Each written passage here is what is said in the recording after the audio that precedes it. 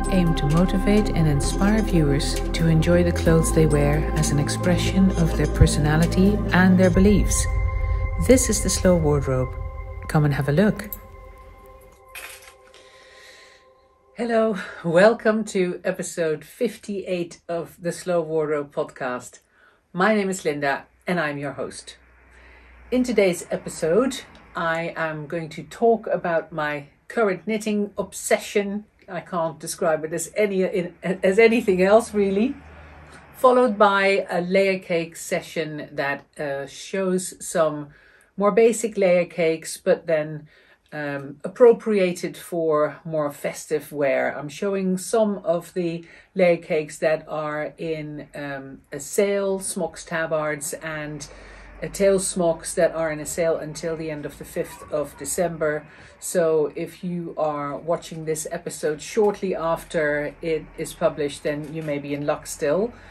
And some of those are more basic garments, if you like, but they can very easily be dressed up for the festive season. I'm wearing here one of our festive dusters, a little sparkly number that I thought would be nice to wear for this part of the show. So, but it doesn't have to be a particularly festive garment in order to create a festive outfit. And that's really what the layer cake section today is about. But before we get stuck into layer cake, let's talk knitting first.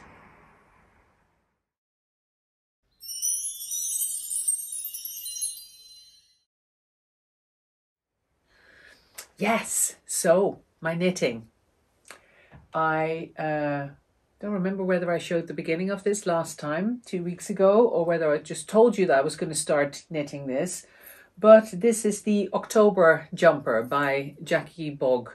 Jackie hand dyes her own yarns under the name Hot Butter Yarns.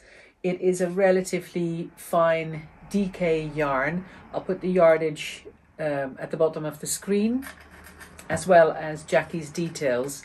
And you may remember that about 2 years ago, I think it was in the summer of 2019, I knitted one of Jackie's jumpers. I ran by her stand at Woolfest up in Cumbria, and when I had a stand there myself, so I'm always in a rush, but if I can, I'll try and quickly run around the show to see if anything catches my eye. And one of Jackie's jumpers most definitely caught my eye. I'll show a picture of it here. And I ended up knitting that while I was on holiday in the summer with my husband and kids. Absolutely adored it, loved knitting with the yarn, and showed it on the Instagram, my Instagram grid, showed it on the podcast. And Jackie said, hey, if you ever want to knit another one of my jumpers, let me know and I'll send you some more yarn. So I picked her up on that, and just a couple of weeks ago, she finally was able to send me some yarn to start knitting this jumper. And I've had for years a bit of a love-hate relationship with color work, but it turns out that in this particular yarn weight, I am really enjoying it. Mind you, I don't really know if it's the yarn weight or whether it's just because I'm doing more color work knitting, but the bottom line is I'm obsessed. And even though this is so very colorful, and you can see that I've just pinned them onto one of the love dresses, because of course that has sleeves. So I've got a sleeve to pin the first sleeve of the jumper onto. And you can see that the patterning on the sleeve, it has sections that are the same, like this one, for example, as the body. But even though there are small differences in this patterning, but you know, it looks similar. And some of the sections are definitely similar, but a lot of it is different. So that higgledy-piggledy effect of the different colors together, I adore. The two sleeves are the same. It's just that the sleeves are different from the body. And as you can see, it's a bottom-up jumper. So I find that really interesting. All the color work jumpers that I've knitted so far have been top down, so from the yoke down, and this one is bottom up. So you knit the body first up to the start of the yoke. So this is just one big circle. It's knitted in the round, and then you put that on just a stitch holder, and then you knit the sleeves, and you do the same thing with the sleeves. You knit them to the point where the yoke starts. So I've got one sleeve done. I've got the second sleeve. I'm about halfway. I'm at this point. So yeah, about halfway with the second sleeve. So by this weekend, I hope to be starting the yoke, because I'm actually recording this 2 days before the publication date of the podcast, juggling lots of things like I normally am. So hopefully by the weekend, I will have finished the second sleeve and I'll be on to the yoke. And then next week, I may be knitting something else. My next jumper that I've got lined up. I think I was umming and ahhing about whether I should start this one or whether I should start knitting a jumper for my husband. As it happens, I'm only picking up the yarn for that tomorrow. So working it this way has worked a treat. And by the time I have finished this jumper, the next one will be lined up and I can go straight into knitting his. So very excited about it, really enjoying the project. For those of you who want to know what project bag I'm using, this is Green Mountain knitting bags, an American bag that I bought years ago. I don't even know whether they are still doing bags. It's got a contrasting fabric, or a different fabric that really colors very beautifully with the fabric on the outside. And it's quite a large bag, perfect for a big project like this jumper. And yeah, what more can I say about it? I absolutely adore it. And it looks like there's plenty of yarn in the kit to knit the biggest size. That's what I'm knitting. I told Jackie I was going to knit the large size. So the jumper is a lot more oversized than what you get an idea of here, because of course I've got my skinny mini here modeling it. So I've got some extra fabric of the circumference of the jumper on the back. So it's going to be relatively cropped on me and quite wide, which is just a look that I adore, especially in combination with the tulip dress and the love dress. So I'm sticking with that for this jumper. And hopefully 2 weeks from now at the next episode, episode 59, which will air on the 17th of December, last one before Christmas, I should be able to show you a finished jumper, or maybe even wear it. We'll see about that. Fingers crossed.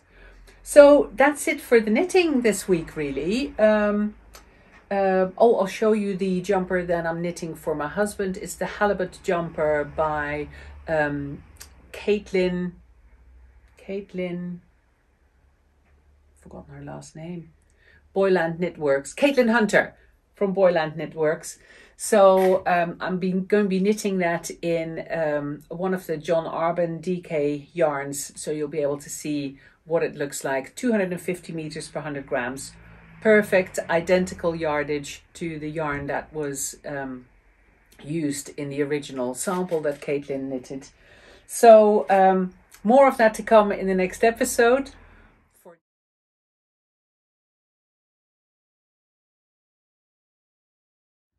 Here's my finished Marja jumper by Junko Okamoto. It's an A shape. It gets wider as you go further down. It is knitted top down with contrasting stripes that in my case are not quite as contrasting, because they clearly have a color in common with the colors that are in my multi-colored yarn at the bottom. But still, I'm really pleased with them. I did not make the sleeves quite as wide as the pattern. On the pattern they're even wider than this, and I made them 3/4 length on purpose. this kind of width of sleeve in a 3/4 length is a lot more practical for me. If this would be full length, then I would probably get annoyed with them, but like this, it's great.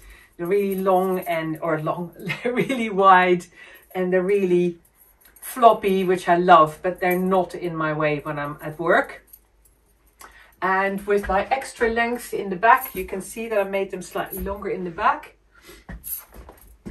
That emphasizes this swinginess, and I really like the way that it holds it in the right position on my shoulders. I'm not wearing it with anything underneath here, so it moves around quite easily, which I don't really mind. In the summer, I would quite like that.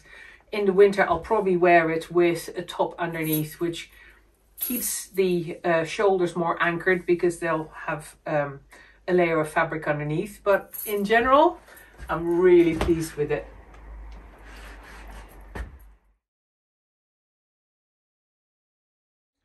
For now, of course, let me know if you have any questions with regards to this, and let's get stuck into some more festive layer cake outfits.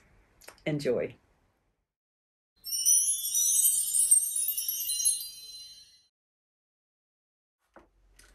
Look what I just came up with.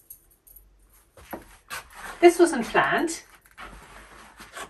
I wanted to wear the magpie love dress that I've been wearing all day today.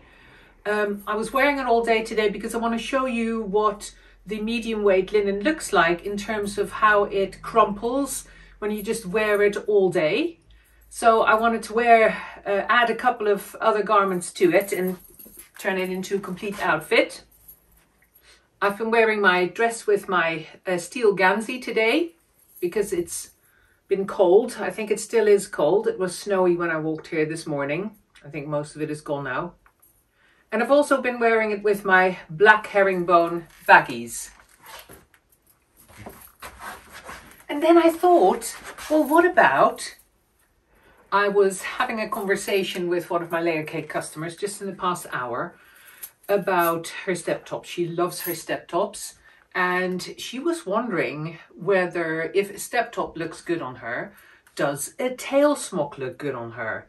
As you may have noticed, I've got a bunch of tail smocks as well as smocks and tabards in the sales section on the website at the moment, and I'll be showing some of them in this particular episode, some of the sale smocks and tabards and tail smock as well. And I said, yes, if a step top works and you like what the look of a step top does in terms of your silhouette, then you'll love a tail smock as well. So I hope I'm right. I hope she's going to love it. She bought one. And on the back of that conversation, I thought, oh, I wonder whether you can play with the silhouette of the step top by adding one of the obi belts to it. So what I've done is I've literally just gone back with the obi belt and back to the front. And of course, when you push it back, because of the width of the step top, this is one of the large ones, you pull the whole step top backwards, kind of behind you. So the side seams of the step top are not on my side, but a little bit behind. And I quite like that because that pulls the whole front up a little bit. So you get a slight roundness rather than pulling it back forward and getting lots of gathers around the front. So I quite like that. And then the gathering in the back, of course, you can play around with a little bit to suit your particular shape. So what do you think? I love it. So this is one of the Quicksilver obi belts, a Quicksilver and magpie on the back. So I've put the magpie on the outside to create the contrast with the step top. And this is the step top in Sweet Pea, which I think looks so lovely and such a nice cool icy color together with the magpie. But moving on from there, I want to show you specifically the magpie dress to show you what happens in terms of crinkling when you just wear it day in, day out. So here we go. So here's the magpie dress by itself. See what happens with the sleeves, the slightly fluted sleeves, they crumple up around your elbows. I had another top over the top of the dress, and a lot of the time my ganzi as well to stay warm. Now this was one of the first samples of the magpie dress, and the neckline is slightly wider than the others. So if you think, oh, that looks really wide, it is, it's too wide. The others are about an inch in on both sides, so you don't end up running the risk that they end up dropping off your shoulders. But because this was the first sample, and it's okay on me, I've just been wearing this, and this is me wearing it for 2 days in a row, sat at home knitting in the evening, for example, sitting here at the studio behind my desk. So it's maximum crumple in that respect, and it gives you an idea as to what it does when you wear it lots, and also what a layer cake does when it kind of molds, well, what linen does really, when it kind of molds itself to your body as it warms up. And I really like that effect. It's slightly lived in, it's slightly crumpled. I think it's a great look. So that was the first point I wanted to make today. The second one is around wearing dresses. This was also coming from a conversation that I had actually with Saskia from Javol. I'll put her details down below. And she went through her entire wardrobe, I think it was last weekend, and she does this once a year, and she decides which pieces she wants to keep, which wants to pass on, which wants to recycle, which wants to sell, etc., which wants to mend in some cases. So, and she noticed that she has a lot of dresses in her wardrobe, and they really look good on her. She was getting a lot of compliments with the photographs that she was showing with the dresses that she was wearing and trying out. She took photographs of herself in front of a mirror so that she was documenting the whole thing. And people said, oh my gosh, those dresses look wonderful, and you've got some lovely dresses. And she thought, yeah, actually, I should wear them a lot more. And why am I not wearing my dresses? And she said, I somehow feel so formal in a dress. And I immediately recognized what she was talking about, and the kind of barrier that I used to have when wearing dresses. And I realized that for me, what takes that barrier away and what stops a dress feeling formal is to layer it with other garments. So this is the best example. A pair of baggies, any form of trousers, or a play suit even, but wearing a pair of trousers or a long skirt underneath the dress, that takes this sense of formality away. And then I thought, well, what is it then that creates this sense of formality? And in my case, it's tights. And I'm not sure why. I've never really liked wearing tights that much for a long time, especially when I was younger. I don't have that hang up around tights anymore, but the combination of tights and a skirt or a dress where you see part of my legs makes me feel formal. So I wonder whether that is something particular to me, or whether you recognize that, whether you've ever felt that as well. Meanwhile, I will take these trousers away so that you can see the dress with tights, and see whether you recognize a sense of the look becoming more formal when I take the trousers away and I'm wearing tights. So here it is, the outfit without the trousers. I thought I'd put different tights on today instead of just plain black. These are very, very dark blue, dark navy. And my shoes are very dark blue, almost black as well, which I thought would work well with the magpie. But yeah, there is some slight more formality. What do you think to the outfit? Or if we pull it into the last month of this year, a slight more of a festive feel to the outfit. So either formal or festive, however you look at it. What do you think? Do you find this more festive, or do you find this more formal? I do in both cases. Now, if you're me, then being at home with the holidays and New Year's is a very relaxed evening or days and evenings, so I'm mostly going to be wearing play suits and baggies. I live in those. Those are still my favorites, but probably in combination with a dress rather than just a top. So let me know what you think of that whole theory and whether it's the tights that make a difference rather than, you know, whether I wear heels, shoes with heels or boots or whatever. What makes a difference and what constitutes a dress feeling more formal? I'm really interested to hear what other people think about that.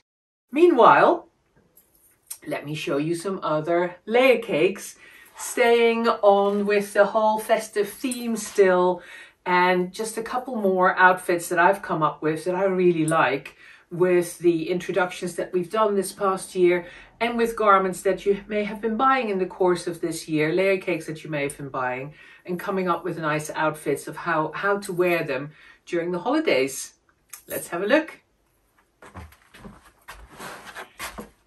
This is the first idea I wanted to pass on to you.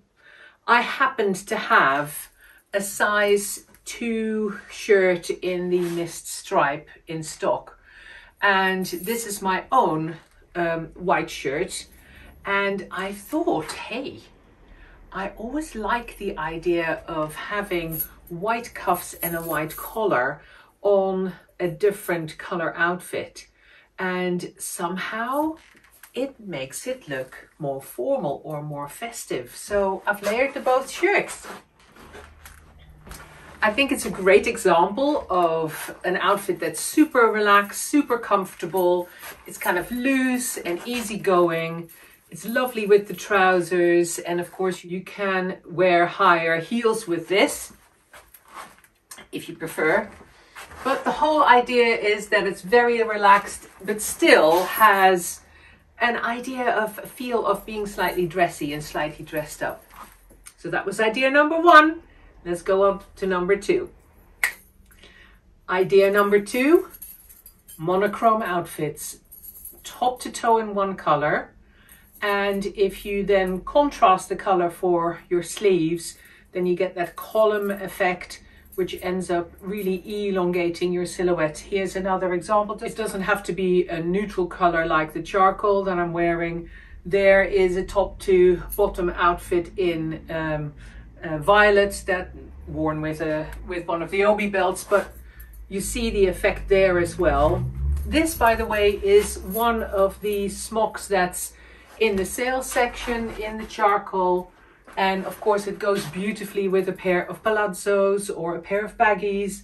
Wonderful outfit together. I've teamed it with a white shirt, but of course this could also be a long sleeve t-shirt or a little vest top underneath, depending on how cold it is in the room that you are having your festivities. Of course, an outfit like this can go bare arms as well, or bare arms with a little shawl, for example. All of it goes. I've shown you examples in previous episodes as well, but the main thing that I wanted to get across here is where tip number 1 was collar and sleeves in a contrast, tip number 2 is one silhouette, one color, all the way top to bottom. Let me bring in another one. Tip number 3, add a dramatic shape. Here is one of the tail smocks that's in the sale as well at the moment. The black gingham tail smock. Well, I think all the tail smocks are in the sale that I've got in stock. So plenty of them left still. Sale finishes soon. I'll put it down here. I've forgotten exactly what the date is, but I've put it in the down bar. And I'm wearing it here with a white shirt and the charcoal palazzos that I was wearing before. Dramatic shape. A wonderful way to jazz up your outfit and make it look more festive and more eye-catching. Next tip. Next idea. Combining your layer cakes in a way that you normally wouldn't do. So I've combined here palazzo trousers, a mini tabard in the same color, so I create that nice little column here without putting any emphasis on my tummy, and then combining it with the tail smock that I was showing you before. I'm just showing you here. By running your thumbs like this, you ensure that you have tucked in and smoothed down the facings of the sleeves. The facings of the armholes. I cannot tell you how distracted I am trying to record this, and I am sneezing almost non-stop. So if you think I'm getting very emotional in this episode, I'm not. It's purely a result of my nose running and itching like mad. And in my case, once I am kind of sensitized to dust a little bit, then doing something like this, doing the changes of outfit, will just make my nose go absolutely mad and sneeze my head off. So sorry about that. I'll try to edit the heck out of this whole section to ensure that it at least looks decent. But in reality, oh my goodness, the sneezing is ridiculous. Still, what I wanted to show you here is a tip of combining your layer cakes in a way that you maybe haven't tried before. Try something unusual and keeping those other ideas and those other tips in mind. Let me see if I've got another one for another idea. This outfit has a couple of things in it that I want to emphasize. First of all this is one of the tabards that's in the sale, the blue crossweave. And it's a lovely, lovely navy, but it's still it can be quite bright depending on what you are combining it with. And I've got it here with a steel love dress in the shorter length, the petite length. And I'm worn with my black herringbone baggies. And what that creates is that one color column that I was referring to before, all in that gray color, that gray backwash, if you like. And then on top of that, you get the colorful blue of the tabard. So you can use an all-in-one color outfit as a backdrop for a contrasting garment, which ends up giving emphasis to it in a different way than you may normally do. If I would have one color top, then the tabard and maybe like black trousers, for example, of black baggies, it wouldn't be as dramatic. The tabard wouldn't stand out in the same way. So that's an idea to create that festive look. The second idea with this is that, as you know, the smocks and tabards are extremely hard wearing. They can all be thrown in the washing machine and in the dryer. They're all pre-shrunk. So as a result, you can really wear them as aprons. They're extremely useful as aprons. So if you are visiting somewhere and you may end up helping in the kitchen or getting things ready, or maybe you bring some of the food or drink yourself and you want to protect your outfit, then you could arrive wearing one of these. And then once everything is ready and everybody's sitting down for a meal, all you do is whip off your tabard or smock and have your festive outfit ready. I'll show you. And here it is. Tabard gone. Just really relaxed, but that all-in-one color look again. Maybe a nice necklace or a little shawl or anything, and your outfit is done. Dramatic earrings, that would be nice as well. But you get the drift. So that's the idea behind the ideas behind this. Using a one color backdrop to contrast a garment on top of it, and using that garment as something that you can whip off because you're actually wearing it as an apron, which was the original intention behind them. And then thirdly, that particular tabard, and a lot more of them, are on sale at the moment. Okay, I just have one or two outfits left for you, and then I'll sign off for this week. My nose is driving me nuts. I can't bear it anymore. But there's two more that I want to show you. So here we go. Another version of the little black dress, but then in Layercake. Just a plain, long, in my case, play suit in black. Super neutral, super simple, super easy to look after and care for, because same thing applies. If you spill on it, you just chuck it in the washing machine. It's pre-shrunk. Now, two things to show you. The difference of a different color, and then the difference of a different length. First, the color. From black long to red long. See what a difference it makes to have a different color like this? And then from red long to red regular. What a difference 4 inches makes, huh? The whole silhouette is different. And I've done this before with a formal function that I went to. And it was in summer and I wanted to wear high heels with sandals, bare legs, and I chose the regular length, show a little bit of leg and had my ankles out, and felt really, really dressy with it because of that shorter length. So especially with heels, then that shorter length is really nice. Do you want to see it one more time? Okay, so here. So this is the long. And this to the red regular. So I hope you enjoyed this again. It was all a little bit hectic from my perspective because I cannot get the sneezing under control. So I'm really apologizing if that impacted on the program. I hope I can edit it all out and it has a little bit of flow to it.